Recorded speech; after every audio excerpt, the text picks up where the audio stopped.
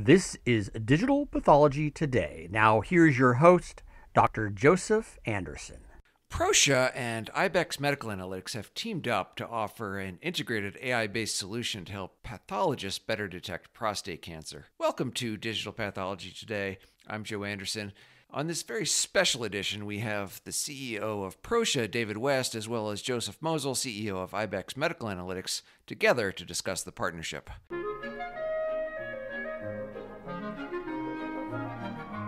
We're here with David West from Proscia and Joseph Mossel from IBEX Medical Analytics, and we have some very exciting news. Proscia and IBEX are teaming up to deliver an integrated AI-based digital pathology solution, specifically targeting prostate biopsies. So I think this is a great opportunity to hear from both of the CEOs, not only about a little bit about the history of their companies, but how the partnership came to be and what they hope to get out of it. And I think it's also interesting for us outsiders looking in at these exciting new companies, because I think questions people have, because there's several startups and new companies in the space delivering AI-based solutions in digital pathology. Can all these companies survive? Is it going to be a competitive environment? Is there opportunity for collaboration?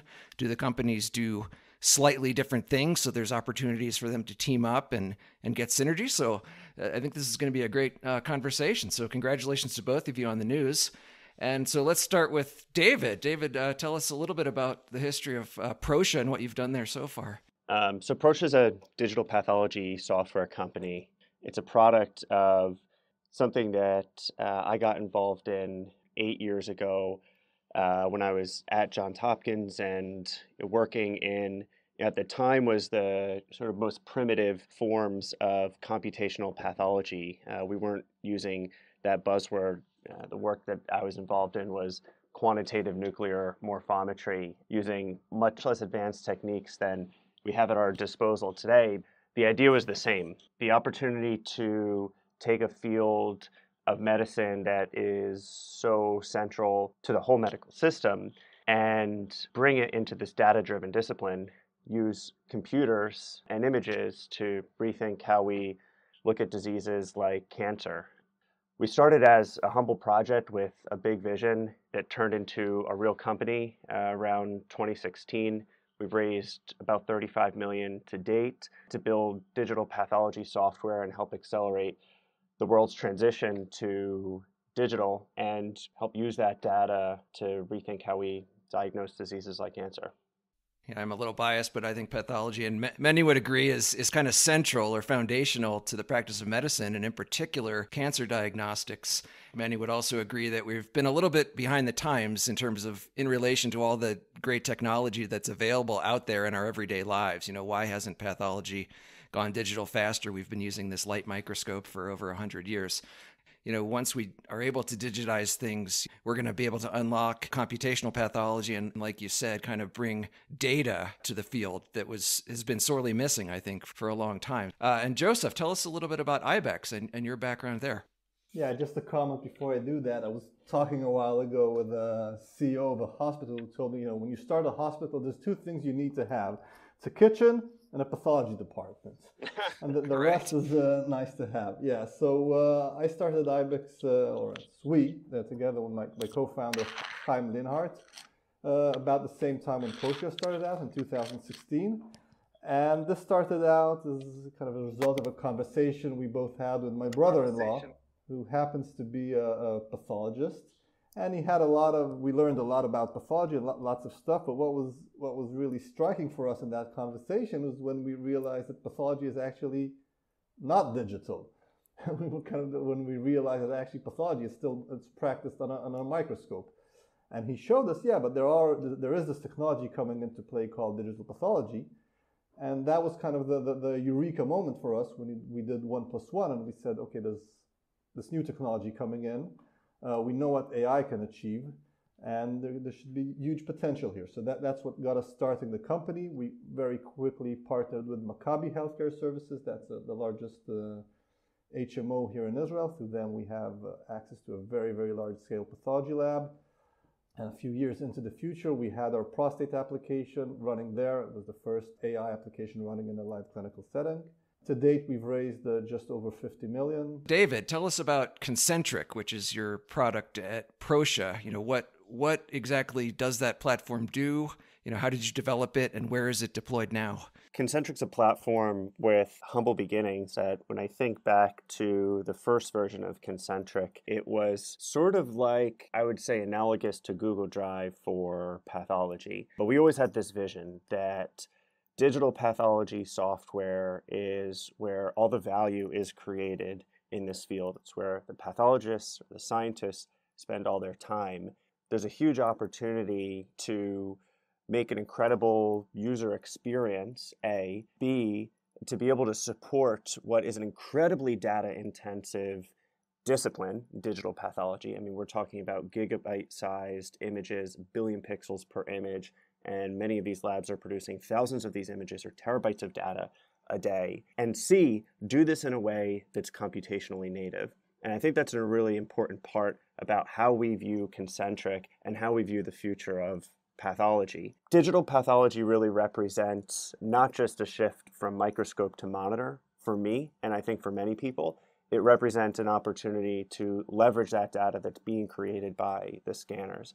Concentric supports workflows from the second that slide leaves the scanner to the integration with the LIST system to image management and viewing to computationally enabled workflows that are streamlined, automated, and rich with information. Many people may not realize just, how many different moving parts there are to this, right? In the analog era, which was not too long ago, tissue would come in, it would get grossed, put into the tissue processor, converted into slides. Pathologist would review it, generate a report, maybe dictate it into the machine, or maybe a transcriptionist would transcribe it somewhere. Then that would have to go into a separate LIS system. The report would somehow be released. So it was very fragmented, very piecemeal, very fragmented, very manual. So is the idea to kind of bring that all under one umbrella, a seamless solution. And that's not even to mention the actual real work of the pathologist making the diagnosis. So I think there's a lot of workflow pieces, but then helping the pathologist, to get the right cases to the right pathologist, and then maybe, help them ease the workflow and help them with the diagnosis. Yeah, exactly. I mean, when I got involved in this space, this was very much in its infancy and to date had been an entirely hardware-led revolution. When you talk to someone in digital pathology, the same patterns would always emerge. It's too much data. These images are massive. I mean, literally at Hopkins, we were sending hard drives of images to our collaborators across the country. At that point, you might as well just ship glass. What's the point in digital pathology when you're shipping hard drives physically with FedEx? And I think that's just a little bit of a flavor of how hard digital pathology really is. But to me, these were all solvable problems. And I think to many technologists in this space, we looked at that and said, well, why isn't pathology digital? We do have the technology from a store and compute infrastructure standpoint, from a computational standpoint, et cetera, to make this happen. And in many other fields, we're dealing with much more advanced workflows and technologies, et cetera. This is possible in pathology, and there's a lot of building to be done that goes on behind the scenes.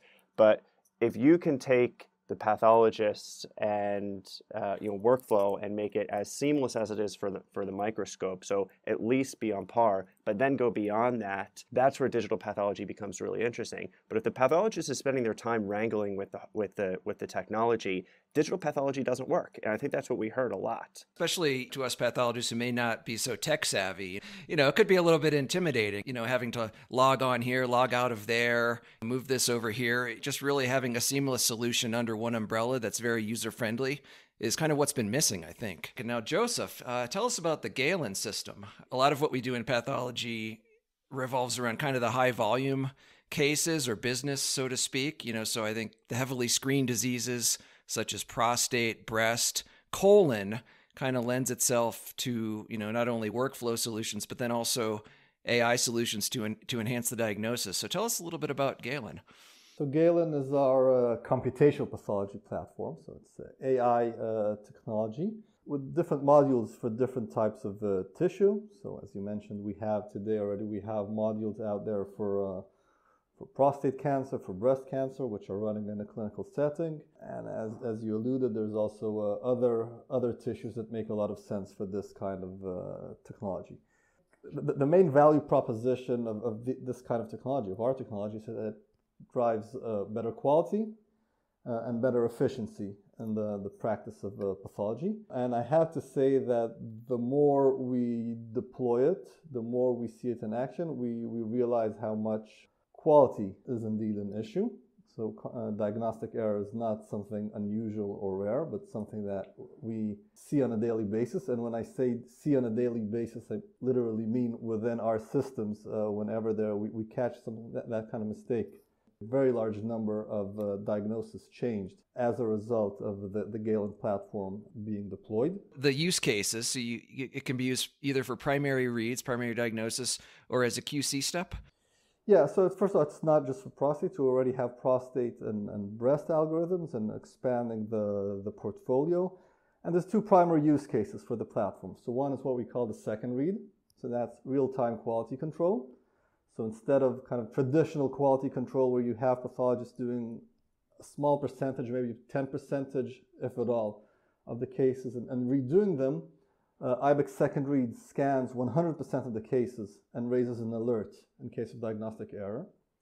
The first read application is already a tool the pathologist uses while doing the diagnosis. So you can think of it as a pathologist assistant. It helps triage the slides, it marks the regions of interest, and it allows the pathologist to do the case much, much faster. It is important to stress that in both cases, eventually the signing out of the case is done by a pathologist, of course. Right. Yeah, the human being hasn't been replaced just yet. Now, where is Galen deployed? We've talked to Mariano de Socaraz from Core Plus. He's using the system in the Americas. It seems to be deployed extensively in Europe. So maybe tell us a little bit about that, specifically where it is and any regulatory concerns and what future rollout plans would be. Yeah, so we have deployment here in Israel, already covering a very large percentage of the Israeli population, because we have kind of very centralized healthcare system. I'd say around 30% of the Israeli population is covered by our product. We also have deployments in the EU, in the UK, and even in far-flung Australia. In terms of the regulatory clearance, we already have regulatory clearance in the EU. That covers also other geos, also working in that direction in the US. All right, so let's talk about the partnership. I think this is great news. I think people are excited about it. I think it's ultimately going to result in better care for patients.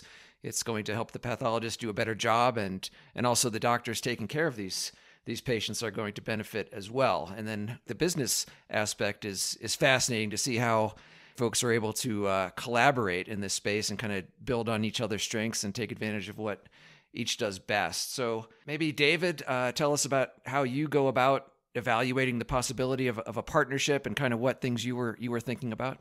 Yeah, I think it always starts with the customer, pathologist, the laboratory. We were really excited about what IBEX was doing, kind of clear complementary technologies between our platform and IBEX's solutions, computational solutions. I think we have shared vision. I don't want to speak too much on your behalf. We have a shared vision for what the future of pathology will look like. Having great, well-integrated workflows is key. And I think as these, especially high-volume laboratory operations, look to deploy new computational technologies across their ecosystem, we want to make that very seamless. We want to make that really powerful. So the product synergies were very clear as well. I think those are really the two ingredients. I'll also say that IBEX has a great team, great to work with. So between kind of people and customers and product technologies, the synergies are very clear. Joseph, how about you? What were your considerations going into a partnership? There's a quote by Napoleon who said that amateurs study strategy and professionals study logistics. I think the equivalent for our field is that professionals study integrations. And everyone who knows something about this business, you get to that question very quickly. So they like the technology, they like the AI, but they want to understand how does it integrate? How does it integrate into the hospital system and what's the customer experience? Much as David was describing, we hear this from all of our customers as well. It's not something theoretical. And that drives our philosophy. I mean, we think what we do best is develop the computational modules, and that's what we want to focus on. And we want to partner with other companies in the domain, those with the kind of the best of breed, with the best successes, and bring together integrated solutions that customers want. And I think by doing these collaborations and partnerings and building the ecosystem together, where we'll eventually reach is what customers really want, which is standards. I'll echo the comments by David that we really like working with the Proscia team. Some of the members there, some of the people there, we have a very long history, and I'll thank Arun from Proscia, who's really kind of helped. We know him for a long time, and he helped bring this together, and he deserves a lot of credit for this. Yeah, and I think, it's important also when you partner with someone to see that you have the same vision for the business, for the future of this field. And we found that with Proscia. Getting an integrated solution in the spirit of cooperation, I think, is fantastic. And what I'm hearing from both of you is we have a lot of room to grow, right? These are just kind of very early days in the field, right? So there's a lot of room to grow and a lot of room to work together. Yeah, I couldn't agree more. We're at absolutely the first inning of this space. I had seen an article from the U.S. Department of Defense News and talking about the Joint Pathology Center, as many know, one of the largest, I think the largest archive of pathology slides in the world, 55 million slides, all of which are going digital. And I think that underscores the opportunity that we have in digital pathology, and it underscores the infancy of this space. There is so much data that is going to be created over the next few years. And there are so many technologies that are going to result as a product of that. So we're just seeing the beginnings of this. Yeah, I think that's a fantastic example. Like that was the former, what used to be known as the AFIP, right, which was kind of the center of pathology expertise in the US, for over 50 years, right? The 1950s or 70 years to present, right? And it's all just sitting there on shelves, glass slides and in textbooks and people's minds. So I think there's so much opportunity, to digitize that and really mine all the rich data that is clearly there. I completely agree. So so before we wrap up, let's dive into specifically, what is the partnership going to look like? What is this integrated product going to look like that incorporates Concentric and Galen? I can touch on this at a high level. Of course, prostate workflows are something that core to much of pathology for some of the reasons that you mentioned earlier. And at this point, we've got a great integrated solution that we're putting together, with the Concentric platform and the Galen prostate solution, kind of working in harmony for well-integrated computational workflows. Yeah, so I mean, the joint solution, I think it's a first step we're doing towards this vision of really working within a workflow, the Concentric workflow, but enjoying the benefits of the Galen platform from within that context. So what customers really don't want to do is have the workflow in one application and then AI within a different application. They don't want to be working with two screens or two browser tabs and moving from one and switching contexts. And that's what we're bringing to the market now, allowing you enjoy the benefits of Concentric workflow and use IBEX AI and all the benefits of that within that context. Real quick before we wrap up, David, what do you see on the horizon, or what excites you in the next 10 years or so? 10 years is a lot of time, especially in this space at this pace. I think we're on the cusp of an explosion in data and new technologies that are going to be created as a result of that. Give or take, there's something like 1 billion slides created for diagnostic purposes every year. And a very small fraction of those slides today are digitized. I think within the next 10 years, we can confidently say that the vast majority of those pieces of glass will have a corresponding image. That image will reflect the true record. When we think about the potential, not only for that shift to digital, but for the technology ecosystem that can be created around that for new types of accelerated workflows, increased quality of diagnosis, the ability to develop drugs faster, and marry what's happening in cancer research and cancer diagnostics with pathology at the center, there's a lot to be built. Absolutely. Joseph, what do you think? Yeah, so I'm willing to make a gamble in 10 years from now. So I think digital pathology will become standard, and the use of AI will be viewed almost as compulsory, I think, within the practice of pathology.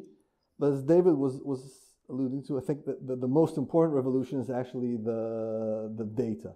That this creates a new modality of data, the quantitative features you extract from pathology slides, and this will, together with other forms of data, all the other omics, will feed into better treatments for patients and eventually better outcomes. And I think that will be the big revolution. Better outcomes indeed. Well, David and Joseph, thank you so much. We'll see you next time on Digital Pathology Today.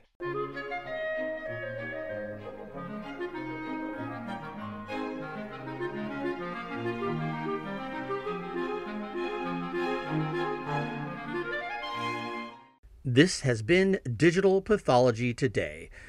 Please be sure to subscribe. Thanks for listening.